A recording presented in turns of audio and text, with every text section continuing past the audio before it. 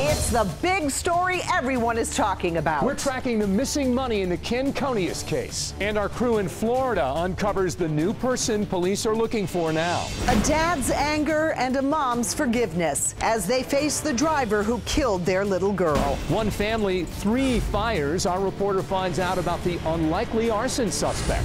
Plus, a wild ride. Hit my fence, then he hit my pole, tore the wires off my house. Witnesses help us retrace the collision course. Channel 11 News at 5 starts right now.